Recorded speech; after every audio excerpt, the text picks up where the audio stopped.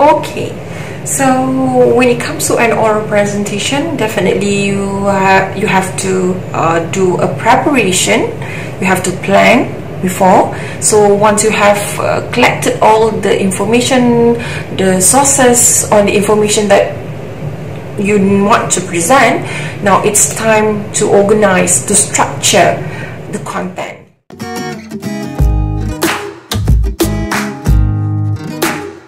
Like writing and reading, so speaking or oral presentation also needs to consider three things. One, definitely the introduction, and then we're going to look into the body, the content, and lastly, of course, we need to provide the conclusion. So let's take a look at what you need to do. So in an introduction, what we need to do is we have to greet the audience, definitely. Okay, and introduce yourself. If it's a group presentation, so you need to introduce the other members.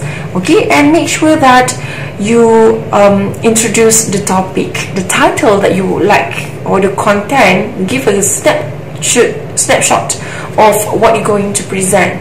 Okay, purpose. So now after you have greeted all the audience, so what you need to do is go straight to the purpose. Why actually you stand in front of them, why you are there, and lastly, you need to give an attention grabber. So what is an attention grabber? So this is the time when you need to provide the information, a general information or a situation that will lead the audience to think of the content that you would like to share. So this is a very important part, whereby it will somehow contribute to the audience interest to remain until the end of the presentation. Alright, so next it's going to be the body or the content.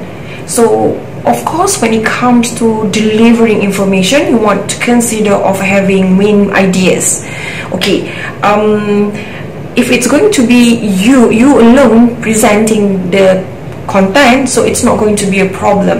But the issue usually comes when you have several group members. So what you need to do, you need to divide the content among yourselves. So make sure that the main ideas are not repeated, or else the audience are going to notice it. Definitely they're going to notice it, and it's just a matter of redundancy. Okay, and make sure that use keywords or symbols. Do not use the full text when you are having the presentation, the points on the slide or on the margin paper, for example. So you just use the symbol or the keywords so that it won't distract your audience.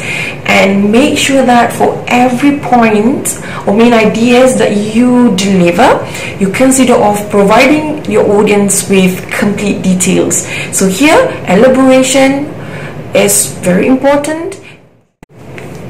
Alright, so the last part of your presentation should be on a conclusion. Okay, so a conclusion is actually a part where you just restate the main ideas, the points that you have mentioned or you have explained previously.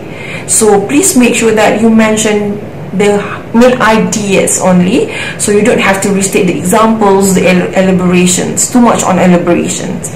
And lastly, it's about providing a statement that can summarize. Lastly, provide a statement to summarize everything that you have presented.